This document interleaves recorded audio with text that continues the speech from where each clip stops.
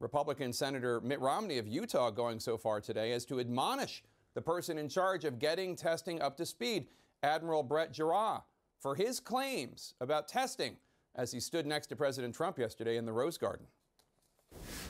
Yesterday, you celebrated that we had done more tests and more tests per capita even than South Korea. But you ignored the fact that they accomplished theirs at the beginning of the outbreak, while we treaded water during February and March. I find our testing record nothing to celebrate whatsoever. Indeed, as Romney pointed out, South Korea has lost 258 of its citizens to this virus. As of this moment, the United States has lost at least 81,805. All of the testimony today serving to contradict President Trump's mission accomplished declaration just yesterday about testing.